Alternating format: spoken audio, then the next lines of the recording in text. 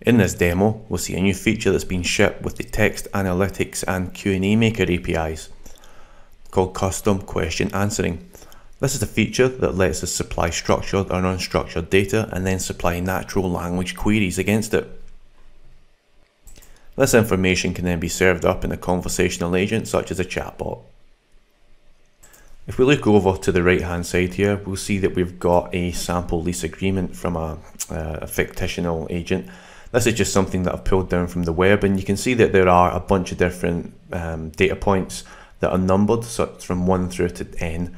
So we've got information about the rent, when the rent is due, security deposits, cleaning fees, insurance, occupancy, lockouts, and so on. And what you have to do is take your content, which in our example is this PDF, and then upload it to the QnA Maker service. And so we'll see that here just now. So here we've got the QnA Maker service, and if we look down towards the file name, you'll see that I've already uploaded the PDF. And if you take a little bit of a closer look, you'll see there's a checkbox there that says unstructured content. We've selected that, and that tells the QnA Maker service that we're dealing with an unstructured piece of information.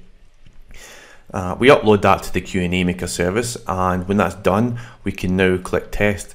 When we click test, we'll get a little chat box window here that we can see. And we'll just delete that previous entry. That was a test query that I had run earlier. So we're now able to run queries in natural language against the PDF. So if we scroll up to the top here, and if we pick off, I don't know, we could ask something like, when is the rent due?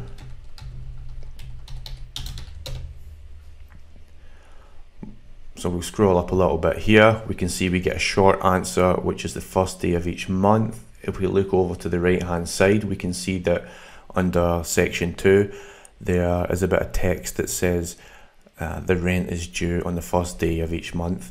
Now, this PDF is 5 pages long. I'm going to ask it something like, am I allowed a pet, which is a favourite.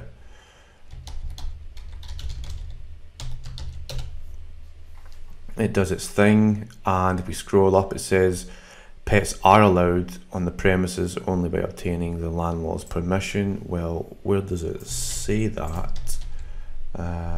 Yeah, we've got that down at point 32, so that's good.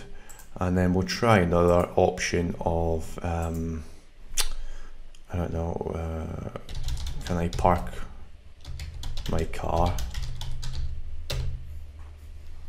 We get tenants agree to park their vehicles in the assigned spaces. So where is that? And down at 22, there is a section about parking cars. So that was just a very quick run through of some new features that were released by Microsoft just a few days ago. Actually, there's a bunch of different technologies that make this happen. So it's Text Analytics API, Azure Cognitive Search, and the QnA Maker service. The functionality is in preview mode at the minute, so there probably will be some changes, but it's definitely something to check out.